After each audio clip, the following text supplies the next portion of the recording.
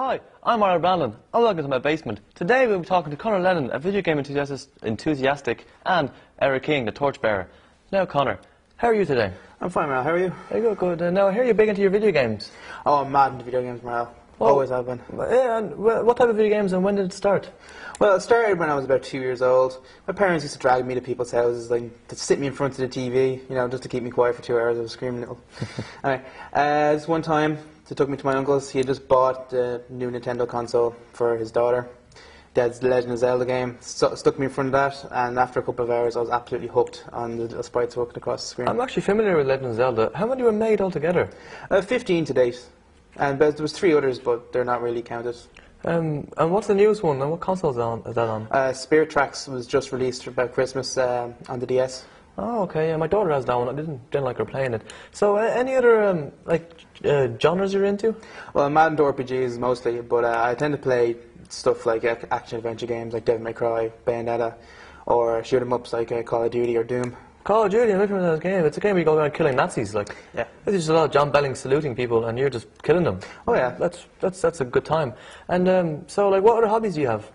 Well, I'm a big fan of anime, and I tend to draw a lot in my free time because I'm a published manga artist, and I do a lot of voice acting when I get jobs. Voice acting? Anything we know of in particular?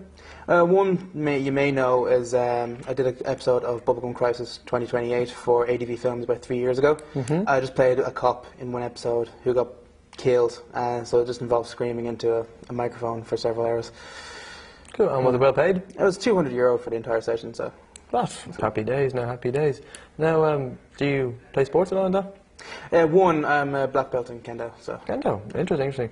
Now, on that note, I'll stop you there. We're going to go to Erich King. He's going to show us how to put batteries into a torch. Some say he's the oldest man in IDT.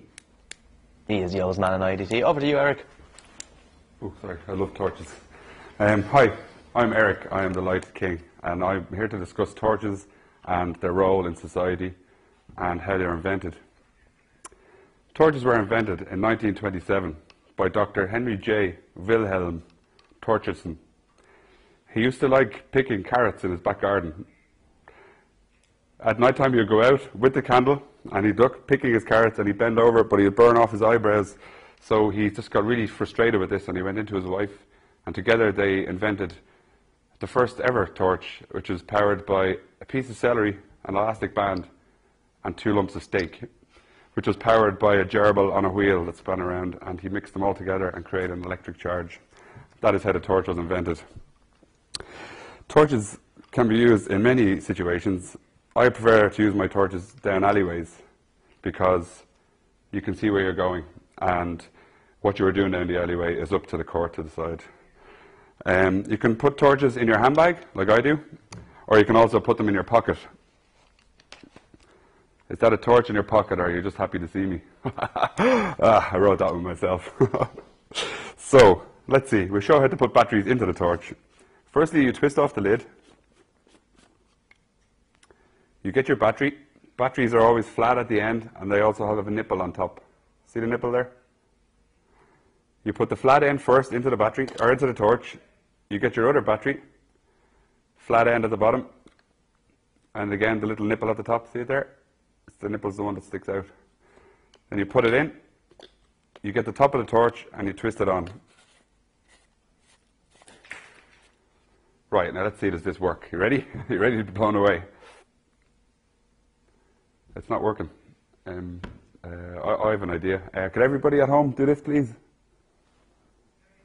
Connor, Marlo, could you help along? All the cameramen, can you do this, please? Okay, we'll try it again. Jesus, there we go, look at that. Many hands make light work. Okay, thanks very much. Back to Marlo. Thanks, Erich, for that great demonstration. Now, on next week's show, we'll be talking to Gavin Duffy and his close encounter with some aliens. They weren't aliens. That was me and Navin doing a torch demonstration, and they all thought it was a UFO because there's no electricity up there. Back to Marlo. Thanks, Erich, for that useful information. Next week's show should be even better. You stay classy. Blu-ray.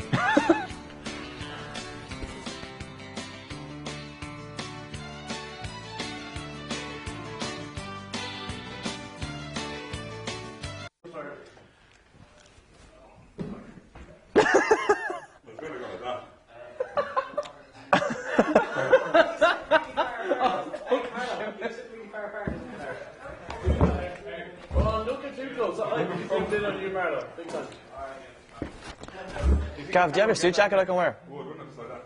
Gav, Yeah, it's fine, it's fine. can I wear your